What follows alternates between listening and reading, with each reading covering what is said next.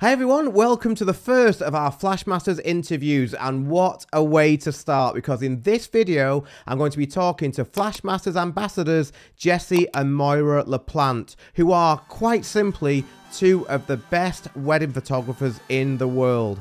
I have loved their work for years, and as you can see here, their work is absolutely incredible, so it's a massive honour to have them both join us today.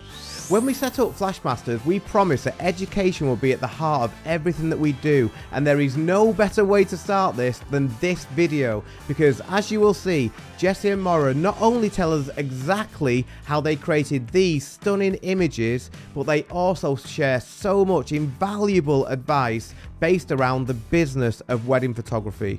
The vast majority of our conversation is completely free to watch on YouTube, but if you are watching this video in the Flashmasters member zone, you will get the full-length version in which Jesse and Moira share exactly how they created these incredible images.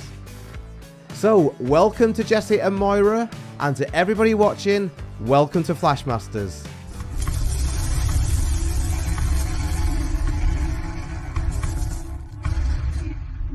So I am so excited to welcome for the very first Flashmasters interview two of the very best off-camera flash wedding photographers in the world, Jesse and Moira La Plante. I love your work. I've admired you for a long time, and it is a real honor to have you join us, not only on this interview, but also as part of the Flashmasters team. So firstly, on behalf of myself and Helen, a massive thank you for joining the team and yeah, coming with us on this journey. We're very excited. Oh, thanks to you too, Neil. I mean, I've always looked up to you and your work too, so it's an honor for me personally to be here, and I know Maura probably feels the same way. Oh, that's very kind. Thank you. Well, as I say, like, I have admired your work from unfortunately we've never met in person, but I've admired your work from afar for a very long time, in particular your off-camera flash work. So obviously that's what we'll be talking a little bit more about in this interview. But for now, can I just ask, it's a very boring question, but just how you both got into wedding photography? Because I always find that nobody at school or nobody growing up as a child thinks, I want to be a wedding photographer. So it's always quite useful to find out how everybody got into it. Yeah, my parents are both artists, and I grew up kind of traveling around the country to music festivals and art fairs and things like that, and always kind of had an inkling that I would grow up to do something creative for a living because I was exposed to so many different artistic mediums from a very young age. I went to college for journalism with a concentration in photojournalism. So I started out as a newspaper photographer, which was a really fun time in my life, and I got to shoot all sorts of different. Every day was a new challenge and a new sort of creative challenge and opportunity. But at a certain point, around 2007, 2008, the print journalism industry kind of tanked, and it became very difficult to make a living as a newspaper photographer. So I had to find other streams of revenue. And a lot of people would tell me, like, you should look into shooting weddings for a living because there's a lot of money in the wedding industry. You can make a good living. And I would always reply with some variation of, I will never be a wedding photographer. Because at the time, bear with me, at the time, all the wedding photography I'd seen up to that point in my life was very kind of boring and homogenous. No flash work really, or it looked like very studio stuff, like grip and grins, blown out backgrounds, kind of washed out filters. And I just, for me at the time, that was like the lowest form. I didn't want to lower myself to that, right? And I thought, say, especially coming from the background that you've come from, which is seen as being like real photography, I would say. So it probably feels like you're going to lose respect from the photography world, I imagine. 100%. It felt very contrived. And I thought that if I were to shoot weddings, that would be the style that would be expected of me. Then Moore and I met. You want to tell a story? Yeah. Okay, we'll make it quick. So no, this is really interesting. Everyone will all want to find this out. We met, so at the time I was going to school in DC. He was in Michigan, but we actually met in the Bahamas on spring break, our senior year of college, which is precisely where everyone goes for a long-term relationship.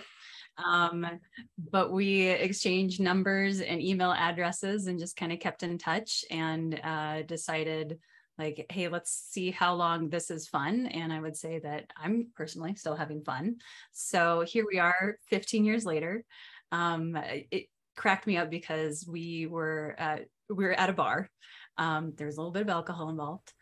Often the just way. a little bit. Yeah, not a lot. Yeah, it helps, doesn't it? It helps. It does. And he a little bit of Dutch courage. He offered to buy me a drink, and I was like, "This is funny because we're at an all-inclusive resort, so like he's got a sense of humor. I want to talk to him." Well, I'm frugal, you know. If I can buy a free drink, then we're all set. Yeah. Yeah, but, yeah. Then we moved to Colorado together about a year after that, and started our wedding photography business, just like I said I never would, but we looked at it just as a way to sort of pay the bills in the interim until we found something more fulfilling to do. I'm with you. So you'd never actually shot a wedding on your own, Jesse? You've always been a partnership? Yes, yeah, from day one. I've only, out of however many hundreds of weddings that we've done, I've only ever shot one wedding without Moira. Yeah. And it was because my brother was getting married, and so I wanted to attend that one. But yeah, I guess this would be a good time to jump in with my background, which has nothing to do with photography. I was born and raised in Montana, and my parents owned a restaurant / bar / casino. So it was a very interesting upbringing, just being around that as a child and really watching my parents as they ran their own business and like interacted with their clients, their customers, their suppliers, their employees. And then I thought that I was a big city girl. So I went to DC for college. And after, so I went to school for 4 years, lived there for a year and worked there, and realized that I'm not a big city girl. I miss the mountains. And so that was a little bit of the impetus of moving back out west to Colorado. But my background, I studied business because I had no idea what I wanted to do. And I was like, well, I feel like a business degree will probably help me no matter what I do, if I understand accounting and finance and marketing. And so I had a full-time job up until 2016. And then, we just got too busy. And so I had been dragged kicking and screaming into wedding photography a little bit, like the very first wedding that we did. I have a background in events, and he passed me a camera. I was like, can you come help out? But also here's a camera to take photos. And I had no idea what I was doing. And I would say it probably took about 3 years before he even delivered a single image of mine. Oh, if it makes you feel any better, I think I felt the same. Although I was delivering them, I didn't really know what I was doing either. So don't worry. It does. Yeah, no, that makes me feel better. But yeah, so everything I know about photography, I learned from him. And I don't know. But I'm sure you complement each other, because your business background must be really, really useful. Obviously, because wedding photography is very much a business, isn't it? And it's all very well being an amazing photographer, but if you don't understand the marketing side and the business side, then you're not going to get any far, which I always think is unfortunate, but the truth. Yeah. Yeah. Absolutely. I mean, we would not be in business still if it was up to me to run the business and take photos, we would have been dead in the water years ago. Yeah. And that's really nice how you clearly complement each other. It's almost like the perfect mix. Yeah. Yeah. No, and it wasn't until, she shot working a full job with me for 5-6 years. And it wasn't until she quit her full job and started working on the business full time that we really kind of took off and started, making money and being able to live the lifestyle that we want to live. And also the quality of work went up then too, because I could devote more of my mental bandwidth to being creative instead of, dealing with clients and booking and taxes and insurance and all the other 17 hats you have to wear. So if you could just expand a little bit on that, and we're just going to talk before we get onto the flash stuff about your approach, because I think I'm right in saying that it's not all about flash for you, is it? When you actually come to telling a story of a wedding, like how do you actually go about approaching telling the story of a wedding day? Yeah, very similar to how I used to shoot assignments for newspapers, in which you couldn't control anything, right? You couldn't tell anybody to move. Excuse me, sir, could you do that again? Could you slide this way? That's considered to be unethical in the journalism industry. So I'd say 90% of the wedding day, that's kind of how we shoot it. We don't really control anything. We're not doing a lot of grip and grins. We're not doing a lot of detail photos of centerpieces and things like that. We're just kind of going in and documenting the day as it unfolds and trying to be a fly on the wall and not allow our presence there to affect what's happening. I think that's really how you get the most impactful and poignant moments in emotion, is when people sort of become used to you there and they're not looking to you for direction, right? The other 10% of that day is portraiture and times where we're trying to get a little more creative aesthetically. It's not quite as much about the emotion in the moments. It's more about what we're doing with composition and lighting and all those things. So that's the couples portraits and occasionally, you know, the wedding party portraits and all those sorts of things.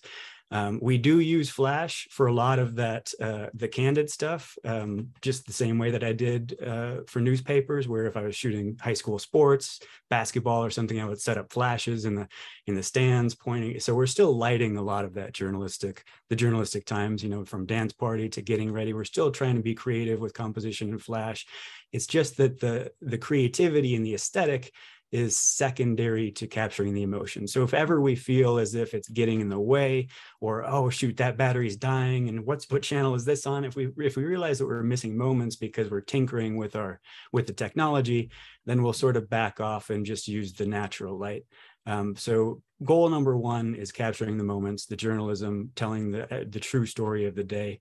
The secondary goal is being creative with lighting, but it is very important to us because the creative lighting shots and the portraits are, they tend to be the shots that attract new clients to us, right? The moments are really important for the couple whose wedding we're shooting, but for future clients, it's really the creative lighting stuff and the portraits and you know, the landscapes with the small couple and like the really dynamic kind of contrast and lighting. Those are the photos that tend to attract future clients. Yeah, I think it's exactly the same for me as well. And I think that's really good advice, because I think moment photography really, I think they are the images that are going to last the test of time, and I think they're the images that couples will be looking back on in 20 years, in 30 years, and those shots only increase in value, I think, as time goes on. Whereas that, you know, the creative portraits are very much maybe for the now, but like you say, it's very difficult, I think, to build a business and gain real traction in the industry purely showing moments, because it, like you say, it's only, they tend to be of most interest to the actual couple within those shots rather than gaining interest outside, where I think the portraits, in particular the off-camera portraits, really do that. So from a business point of view, I always think I have a similar approach to yourselves in that it's those shots which sort of really stand out and will maybe get people interested in your work in the first place. Yeah, no, the portraits definitely reel people in. Mm-hmm. But I think it's the moments that keep them there and make them really value it, like you mentioned. But I would also say that stylistically, the off-camera flash also informs how we shoot documentarily, where we look for the light, the natural light, the ambient light in places that we would put it if we were using off-camera flash.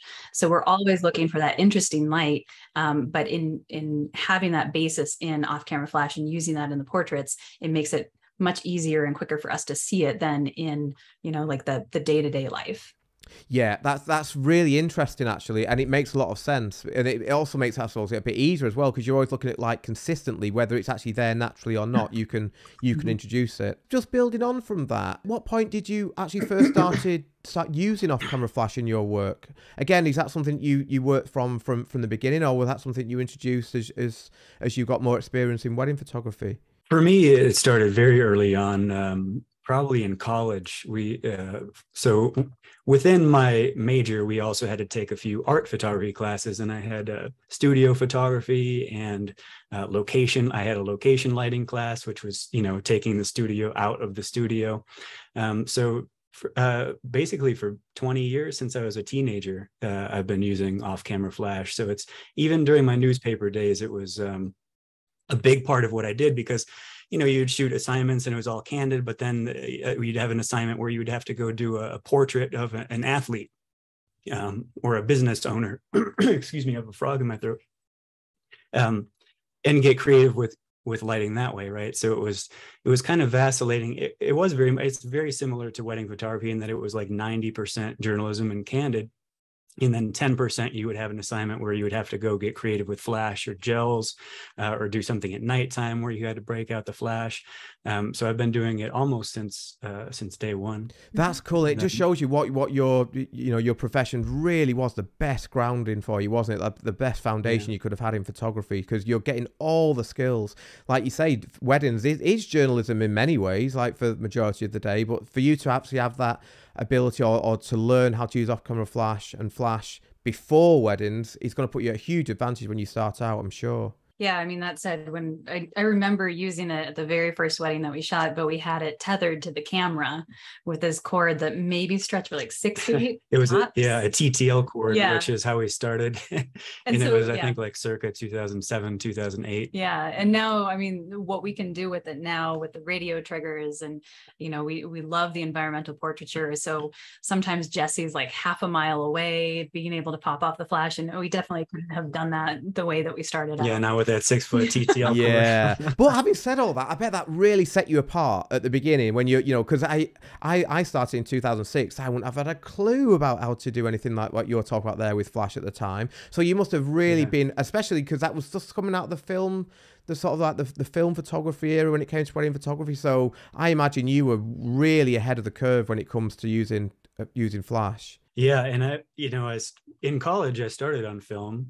Digital cameras were around, but they trained us on film because at the time it was still considered to be important to have that groundwork. But I thank my lucky stars that I don't have to shoot weddings on film, because I would be so nervous, especially with off-camera flash, where you'd have to have light meters and all these things and some people use light meters with digital, but for me, you can see an instant result and then tweak as necessary. So it's like, there's no reason to get too technical about it. No, I agree. And I hold my hands up. There's no way I would shoot a wedding on film. I would never feel confident enough. I'm not good enough to do that. So I take my hat off to anybody who did. And to, like yourself, Jesse, who has actually shot proper work on film. I think it's really important, I think. I've dabbled with film since, but yeah, I would never dare to actually, where anything mattered, I wouldn't dare to shoot film. So fair play to anybody who has.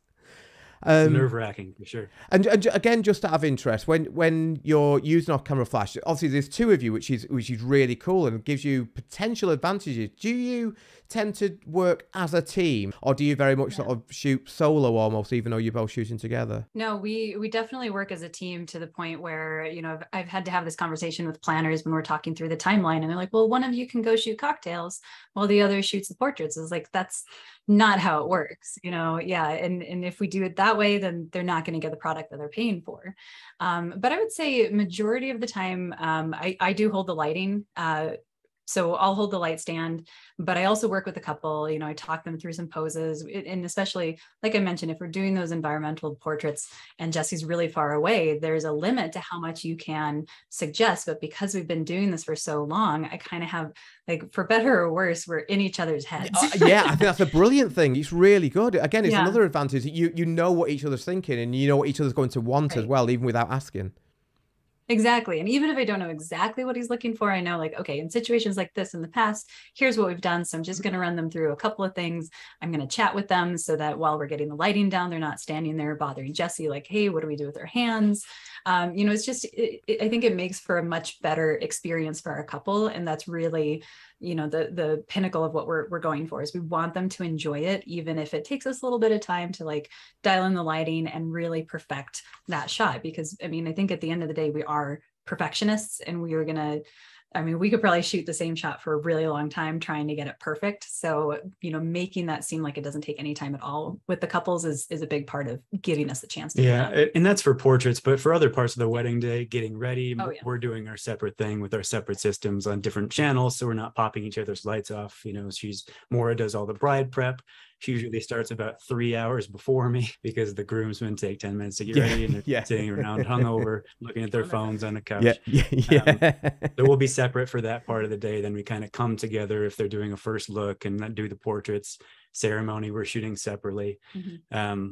Reception, usually we shoot separately until kind of toward the end of the dance party. Maura then needs a break because she's been working for 12 hours and she needs to go have a beer or meditate or whatever.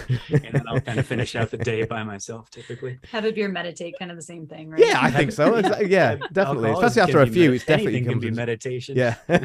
Yeah, I'm not going to argue with that.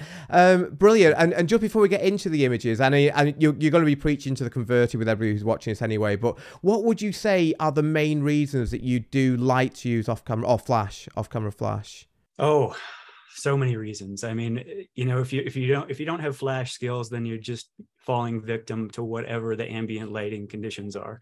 And it's not, you know, that's nothing against people who say that they're purists or natural light photographers or whatever. There's some people that do wonderful work with ambient light alone. I'm not that good with just ambient light. If the ambient light sucks, I don't really know what to do, and except for break out the flash, right?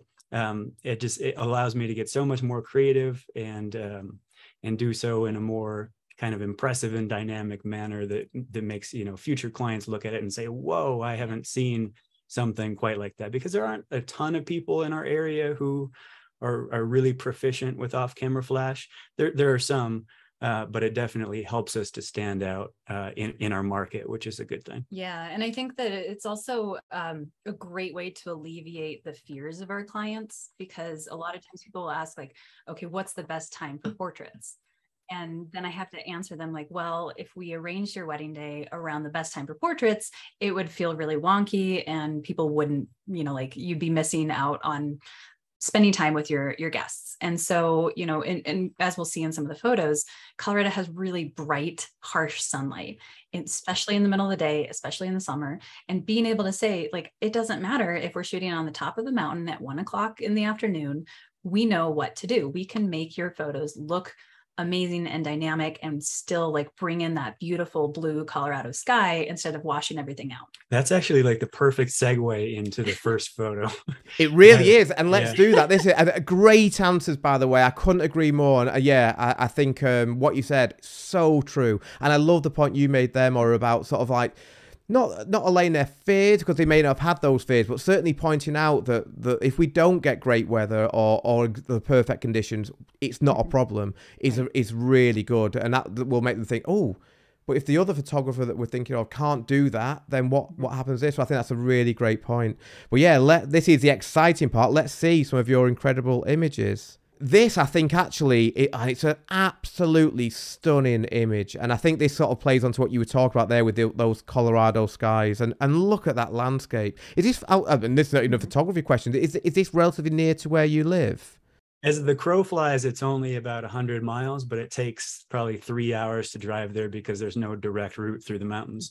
But yeah, it's the top of Steamboat Resort, which is a ski resort in Colorado. And this is perched all the way up at the top. Yeah, it's absolutely stunning. And I would also say as well, from somebody who like admires your work from afar, this is also what I would say, like, it's a typical Jesse Moira La Plante shot as well. You know, it's the vibrancy, the colors, the lighting is exquisite. It's very much, I would say, your signature style, this sort of image. So it would be really interesting to find out a little bit more about how you created this image. Yeah, so like we mentioned, most of our portrait sessions on wedding days happen in the early afternoon, and we get 300 days of sun in Colorado a year. So it's typically bright overhead sunlight with no or very little cloud cover and no shade, like on the top of this mountain with no shade to put the brides in.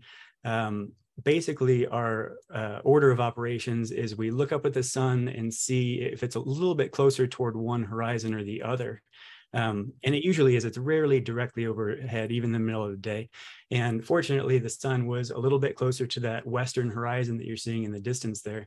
So basically, we set up the couple to so that the sun is acting as a hair light on them, right? So coming from above and slightly behind them, so that you know, we still have these really bright ambient lighting conditions, but the sun isn't directly hitting them in the face typically. So we have a little more shadow control over what we're going to be lighting.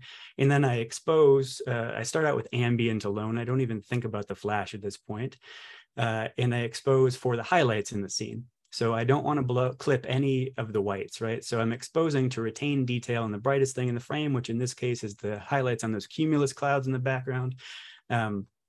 And the tops of their heads, basically. Yeah, that's really good advice. I think, because that's the thing.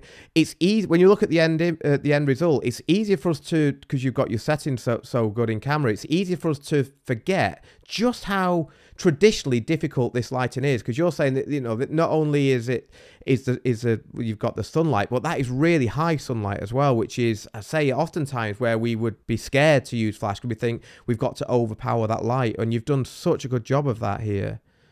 Yeah, I appreciate that. No, not at all. I say that it's easy to think, you know what, when the light is this strong, let's forget the off-camera flash for now and let's wait a bit till later. But you're doing this in what I say is often seen as being the hardest of conditions, which I think makes it all the more impressive. Yeah, and for sure, in exposing for the highlights, basically we're dropping the subjects to silhouettes now, which you can see, and we have a BTS here. Yeah, that's cool.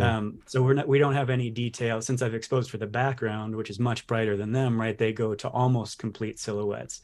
But then we want to bring them back into the frame, so we're going to bring in our off-camera flash. This was taken, I think, before the mag box came out, and it was windy up there. So sometimes we want a lower profile modifier. We don't want, you know, Moira will sail away like Mary Poppins with her umbrella. Oh, yeah, on top of a mountain. Super windy on top of these mountains. It's hot, windy, bright, dust in your eyes. It's like all the worst conditions.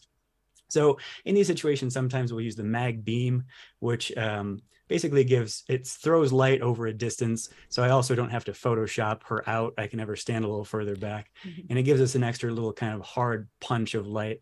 A lighting style that I would sort of refer to as like tenebrism, or chiaroscuro, which is like Italian painting terms, which essentially refers to a hard beam of light on a subject against kind of a darker background. That's sort of the look that we're going for in these shots, and it gives it kind of a little bit of a painterly look in the end, I think. Or at least that's the goal. The light on them is absolutely beautiful. Yeah, it's really nice. And that actually just brings you on to another quick question. So I should have really asked earlier. Can you just tell us what equipment you both use on a wedding day? Not everything, but just like what cameras you're using and what you actually typically using for flash. Yeah, so we're on the Nikon system, and I would say my favorite, just from the very beginning of the wedding day, my absolute favorite lens is the 35 for getting ready. Yeah. And usually I like to travel pretty light for the getting ready rooms, because sometimes they're really cramped or there's a lot of stuff everywhere. So I always bring one Godox 8200 on an 8-foot cheetah stand, and then in my backpack I have the corrective gels, some creative gels, grids, and then I usually bring a sphere along with me. Oh, the Magmod. Cool, products. very cool. Yes. And again, the great thing about Magmod, who we're very lucky to have as a sponsor for Flashmasters, is that their stuff is not only quick to use, but it's very small and portable, isn't it? Which is, I imagine for times of day like this, it's really useful. Yeah, and for something like this, we have to ride up a chairlift to get up to the top, right? So we can't have a roller case with, you know, big modifiers and stuff like that. We have to be able to carry everything in a backpack. Yes. Yeah. So that's pretty, you know, we try to travel as light as possible beginning of the wedding day. But for portraits, if we're not at the top of the mountain, our ideal setup is two 8200s, especially for midday sun, and then one of the mag boxes.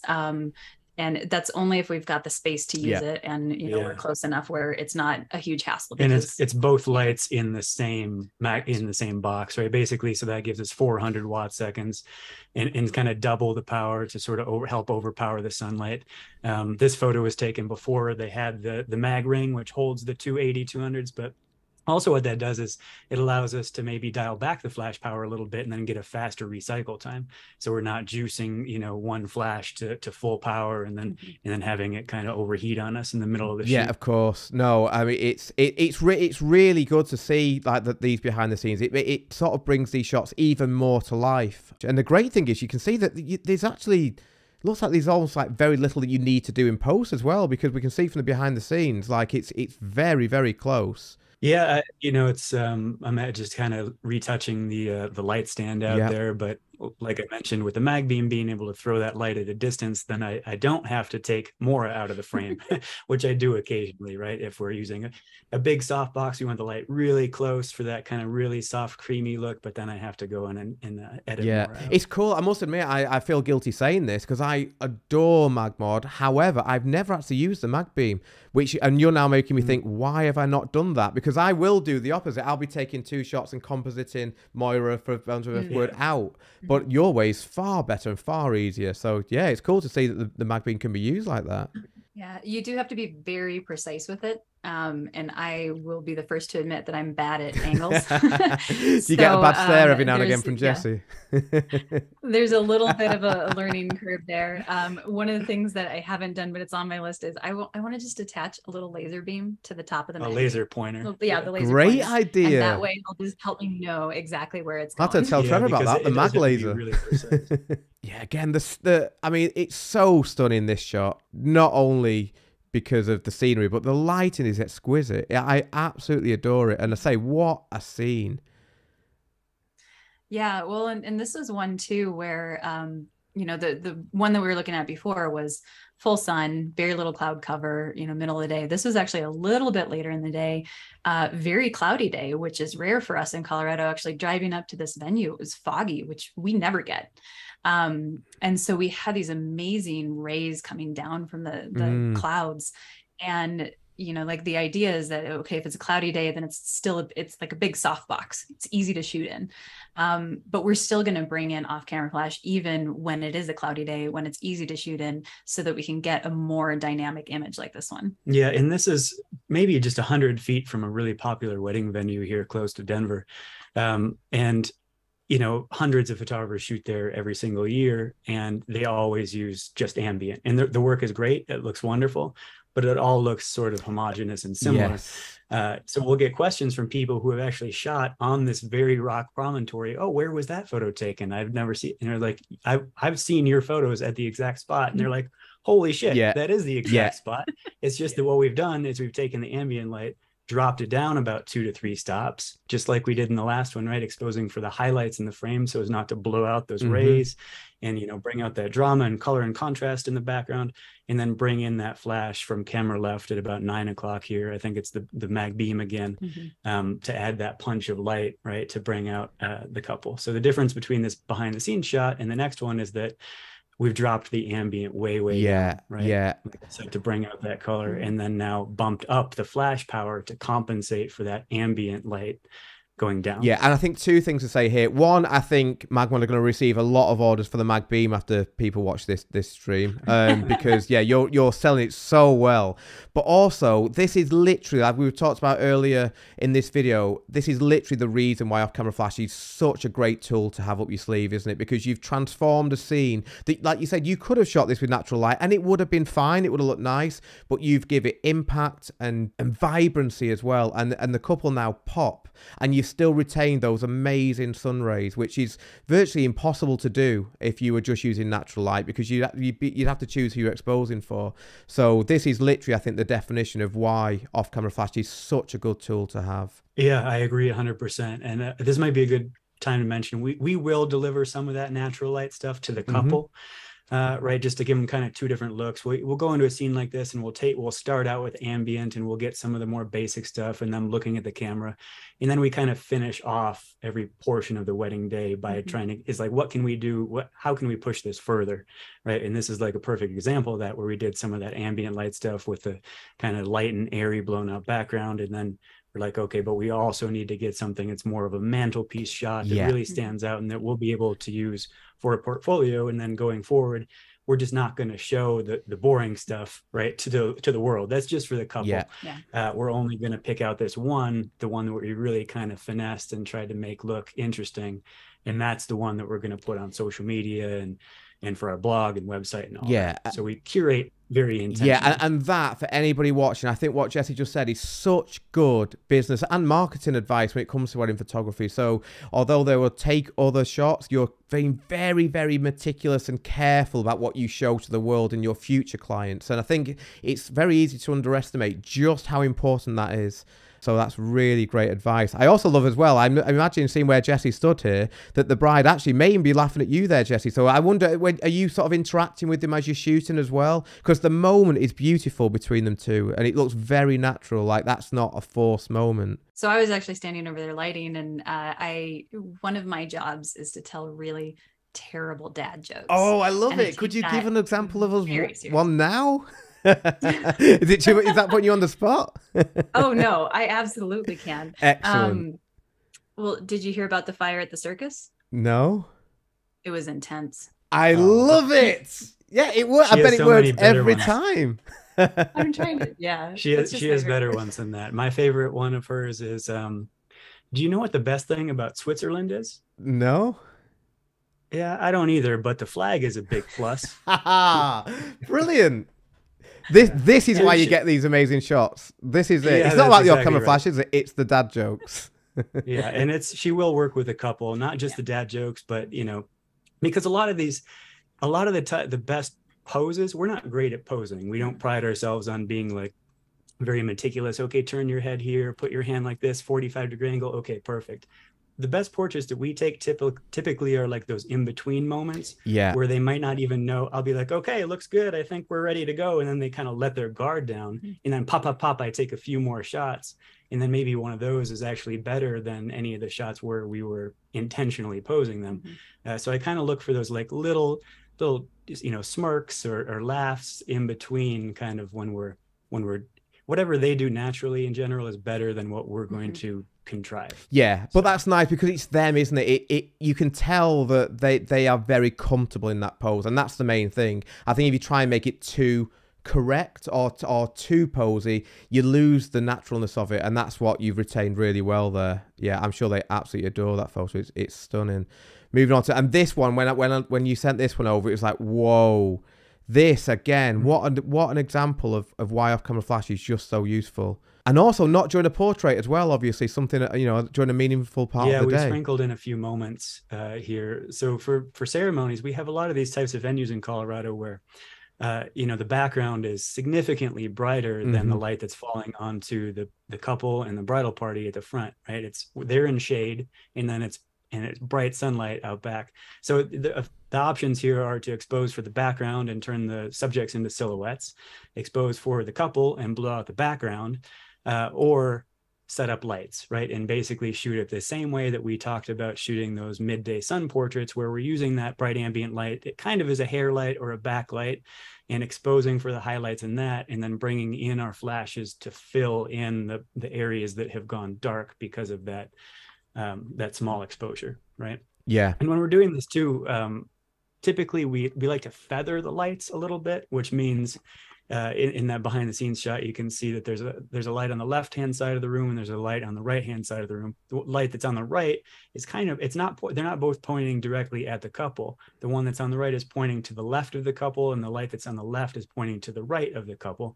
And this creates sort of a more even light spread across, as opposed to having like a hot spot over here and a hot spot over here. And we'll usually use, as long as we have enough juice in our flashes, we'll use mag spheres on both to kind of not soften the light. It's I think a lot of people think that the mag sphere is used for softening, but it's more of a diffusion tactic to kind of spread the light evenly across the scene. So you're sort of reducing specular highlights and creating a more sort of even fall off in the gradation from light to dark. Yeah, and that's what works so well here. It looks so natural because we don't have those hot spots. Out of interest, what sort of flash power would you be using for this? Because I imagine as well that the light you compete against here is very bright. This one was a little more diffuse, simply because it was the tail end of wildfire season. Okay. So oh yeah, that's smoke in the air. So there was smoke in the air, so the light wasn't as bright as it would have been. This was in like early October, a couple of years ago, and so I think with this one we got away with 1 8200 on either side. But we've shot there, in June when the sun is really bright, and in that case we double up. Just 2 8200s in each stand, like Jesse said, feathered across, so that we can really balance it out, and capture that blue sky. Sky wasn't blue this time because of the wildfires, but whenever it's blue, like so many people hire us because they see that color in the sky and they see it blown out in other photographers' work, and they want to retain that. Yeah, but in a situation like this, if there's only one light on each side, it's probably full power, or at least half power, just because you do need a lot of juice. Yeah. Based on how bright that back, even though it's the sun, it's not direct sunlight in this case, it's still so much brighter than the foreground, and you do need a lot of juice to kind of make them show up. We did one nighttime wedding here after dark. Yeah. So we did one where the ceremony was after, like an hour after sunset. It was almost totally dark outside, kind of like blue hour. And in a situation like that, it's maybe quarter power, 1/8 power, or something like that. We don't have to juice it nearly as high. Yeah, that's great. Let me just again say thank you for this. What you're explaining here, this is absolutely invaluable to not just to me, but I'm sure to everybody watching. Yeah, the advice you're dropping here is incredible. So thank you again. Sorry, if you don't mind going back just one extra point. Of course, no, of course. With this, I think we hear from a lot of photographers that they're afraid to use off-camera flash during ceremonies because it's going to bother people. And I will tell you, I mean, we worked here, 7 times last year? Not a single time did anyone come up and say like, hey, that's annoying. The couple certainly didn't. Their parents, their wedding party, none of the guests. And I will tell you, the guests have told us a lot of rude things. So I assume that they would have they wouldn't have held back. Yeah. But they're not coy. Yeah, I think there's an unnecessarily limiting fear there with photographers. And so I'd encourage anyone who has a venue like this where, you know, a lot of it is in shade, but then you have a background that you want to show up, you know, just give it a try. Yeah, I would say though that we do kind of run this by the couple ahead of time. We sort of explain to them that, you know, to get this style and the shots that they want us to get, we are going to have to pop off flashes, and they're always like, oh, 100%, do whatever it is that you want to do. And if anybody has any issues with it, tell them that I'm the one paying the bill. Yeah, right? Exactly. And I'm really pleased you brought that up, Moira, because I've had similar in the past when I've run workshops and I show how I use off-camera flash for speeches, for example, and people have to say, does nobody get like say anything? I say in the 10 years that I've been doing that, never once has it come up. So I think it's just something that often is a fear that exists within the mind of the photographer rather than reality. But it's a great point to bring up, because a lot of people are, I think, a bit more hesitant. But like you say, the couples are hiring you because they know that you know what you're doing. Yeah, and another one of your, again, I would say like your signature shots with that sky is just incredible. Thank you. Yeah, we have two kinds of sunsets here in Colorado. We can't take credit for the sky. I'm going to. Okay. I called this one in Maura can take credit for the sky. No, we have two kinds of sunsets here in Colorado. One is where it looks like the sky was just dimmed, like someone just turned off the lights. And then the other end of the spectrum is this, where we get the crazy clouds, you know, like beautiful wave clouds, you know, sometimes the storm clouds that just are so vibrant as the sun dips down behind the mountains. And this happened to be one of them. We did an elopement in one of our national parks nearby, and we're able to get some of these amazing sunset shots for this couple. But I think that this photo is actually a really good example of where we place the light. So when we're using off-camera flash, we want it coming from directly behind the camera. It's going to look really flat.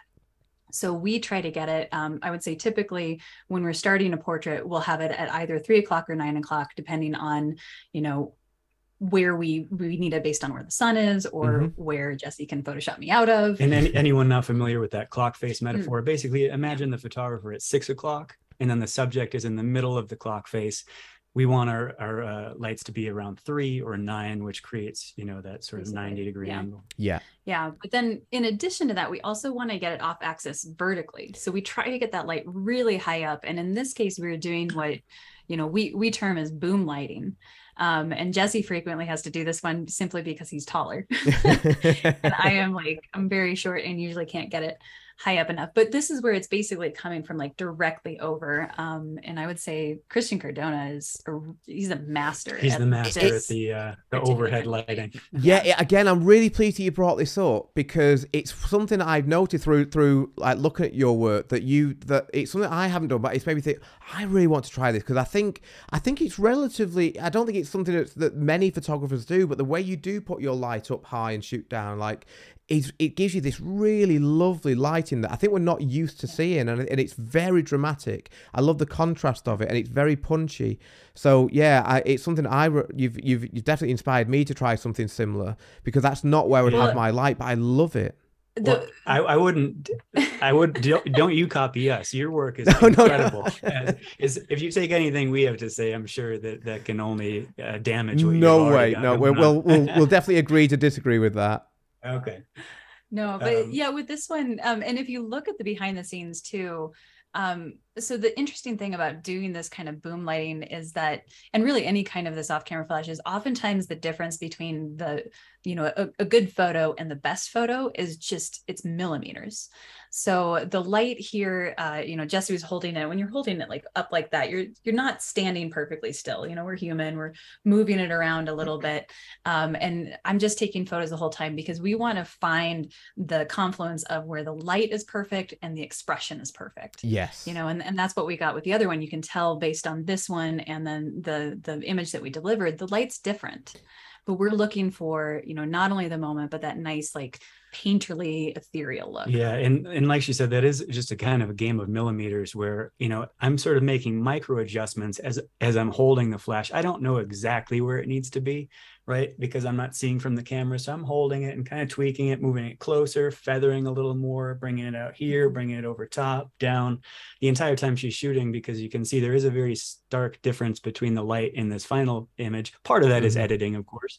And the last one, where that was kind of at the beginning, where we had just gone in and before we made those micro adjustments. So the moral of this story is, if your light isn't looking great, you know, don't get discouraged, because you're probably not that far off. You're probably just one or two little micro adjustments away from nailing it. You don't have to reinvent the wheel and scrap it all and set up completely different setup.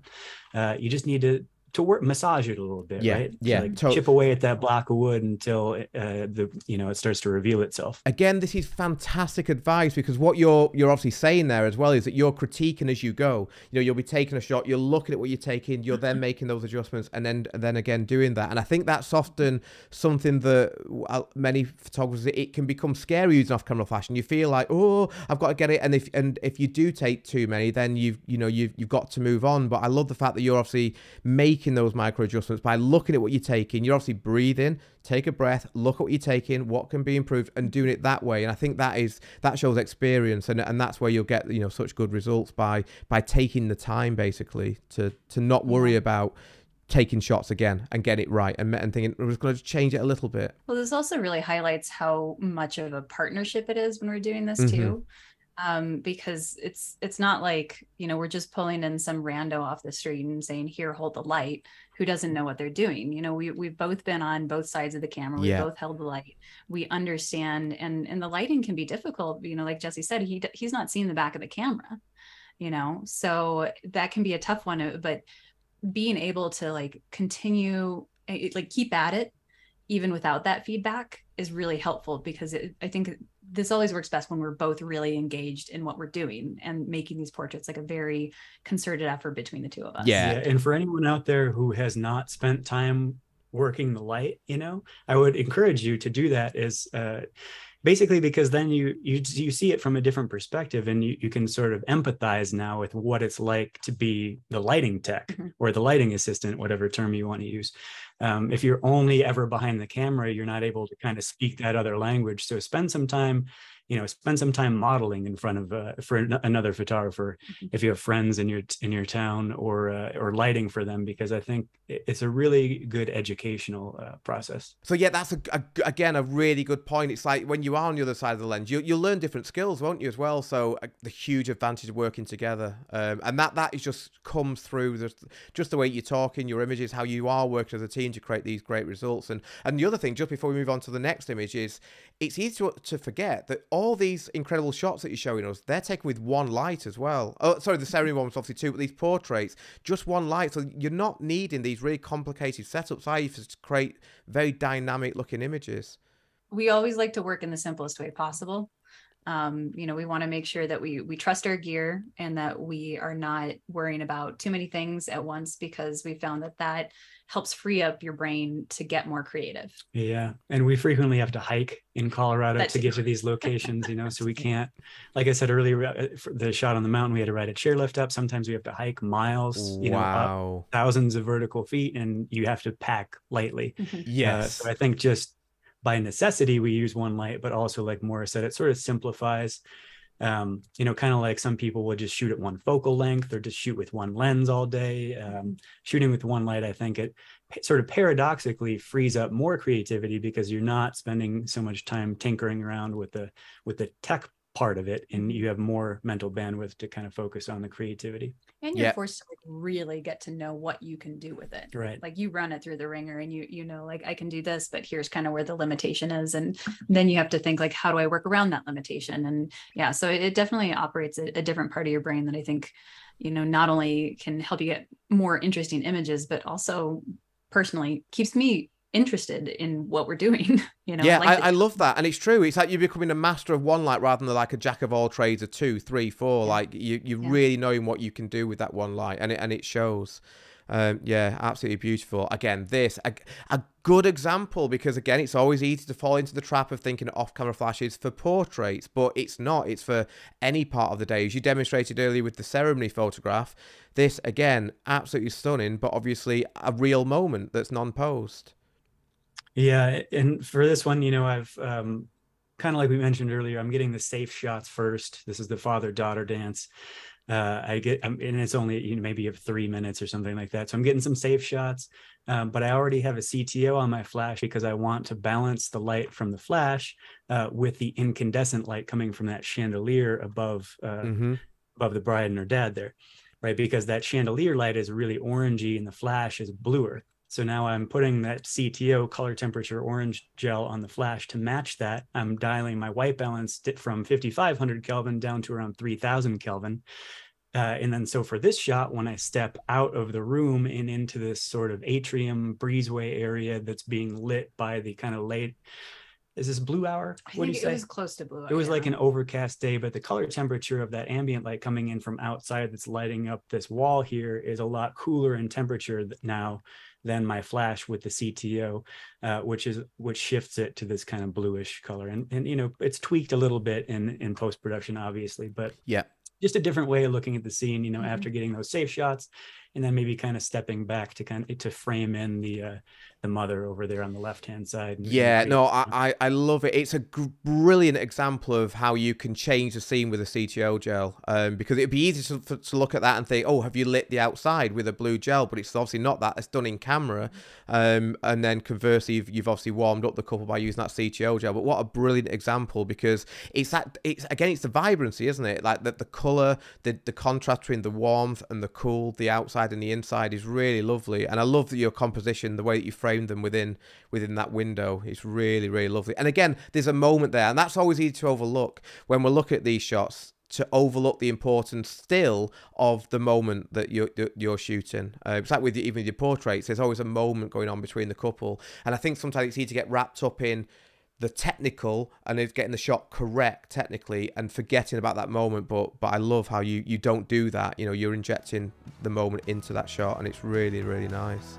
I think what we'll do at this point, if you don't mind, Jesse and Moira, for anybody who's watching this on YouTube, what we're going to do is we're going to finish the video there. We're going to say a huge thank you for sharing so much information with us. I mean, in this video, you have shared so much, and it's been invaluable, not only to me, I'm sure to everybody watching. So I say, if you're watching on YouTube, we're going to say thank you. If you do have any comments, please do let us know just below. I would love to hear what you think. And also, please consider subscribing to us if you haven't done so already. But the big news is, if you are watching this video in our Flashmasters community, and there is a link below to join, then Jesse and Moira are going to very kindly show us how they created these images. So again, Jesse and Moira, thank you so much for sharing so much with us. We will continue this chat now, if that's okay, in our Flashmasters community. But to everybody who's watched on YouTube, thank you very much for watching, and I will see you next time.